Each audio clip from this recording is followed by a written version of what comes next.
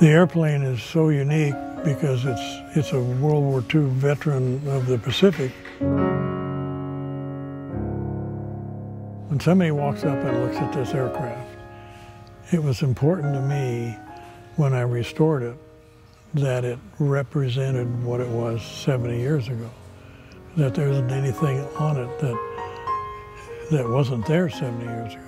When people go and look at an airplane from this era, it should represent that era. And in 1945, all the hardware was CAD plated.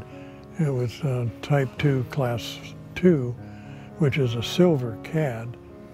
But nowadays, when you buy AN hardware, AN means Army, Navy.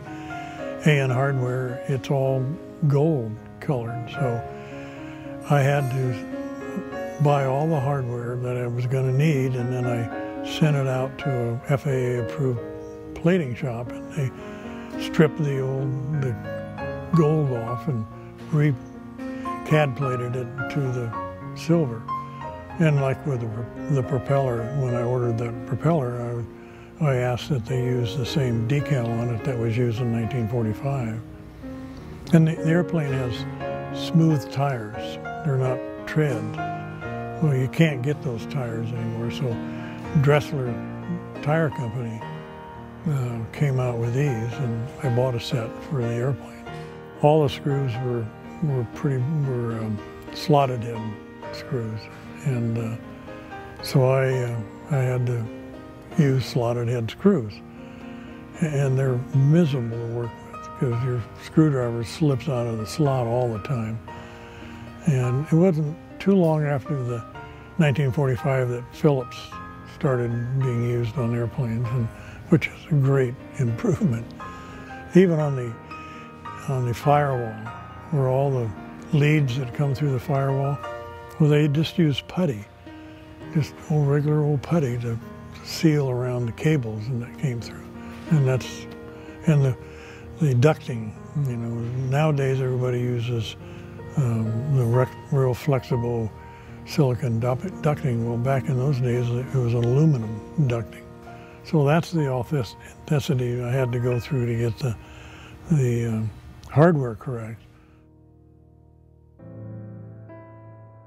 It's our heritage. It's our American heritage that people can come up to this airplane and look at it and know that 70 years ago, this is what it looked like. This is what those pilots flew.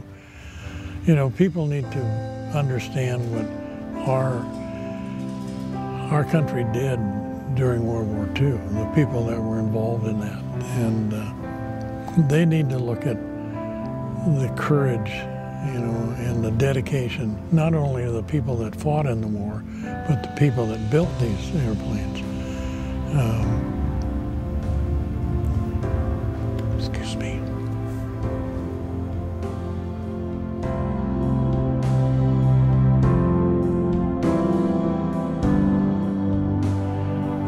I get emotional.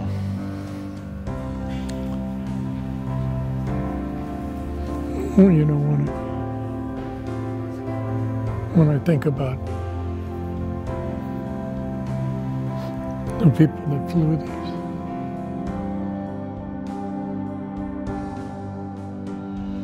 I don't know if I would have had the courage to do what, you know, these pilots that flew these. But they were, you know, all those kids, they were kids, young people.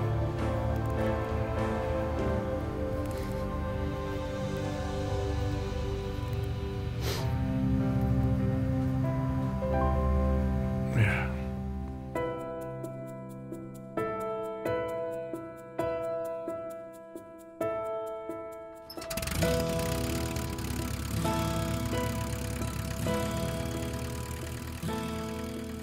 It was low and slow, you know, it cruises about 70, 75 miles an hour, and then you fly it with the doors open and, you know, wave at people because you're never very high. And, it's just all around sport airplane.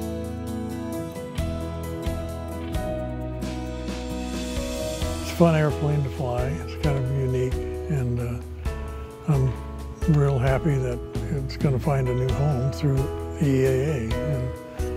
And you know, there's a satisfaction in being able to pass on to somebody else what you've learned or have done. I know I have sent my coupons in, you know, in the years, and I think, oh, it'd be fun to win one of those, you know. And, I just hope the person that gets this airplane really can enjoy it. And, you know, they're winning, and I hope they realize what they're winning, you know, that it's just not another airplane. They're winning a piece of our American heritage. And I think this is a great venue for that. The EAA is providing that opportunity to somebody.